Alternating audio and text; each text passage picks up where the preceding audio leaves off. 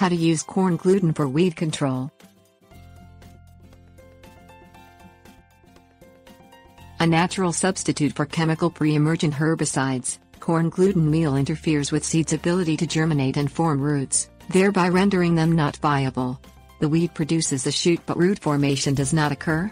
Its use as a natural pre-emergent herbicide was accidentally discovered during research on turf grass diseases. It can control 50 to 60% of weed seeds when applied at 20 pounds per 1,000 square feet.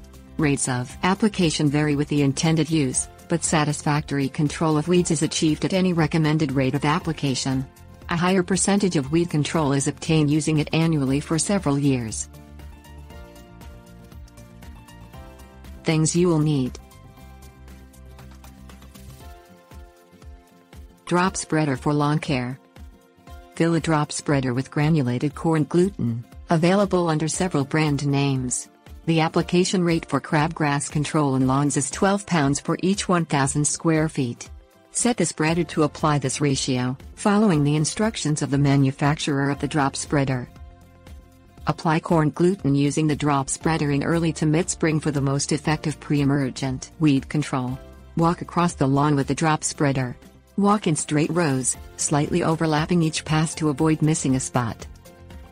Make a second pass, walking in a direction perpendicular to the direction you walked first. Overlap each pass to avoid bare spots. Make a second application in early to mid-August. This second application will prevent newly formed seeds from germinating and forming roots. This will reduce the number of weeds in subsequent seasons. Apply using the same procedure used in the early spring application. Water the area with 0.25 inches of water after applying the corn gluten, if rain does not occur within 5 days, according to Iowa State University. Allow the area to remain dry after watering, as too much moisture will cause the weed to form roots when it germinates and render the corn gluten useless. Tips: warnings.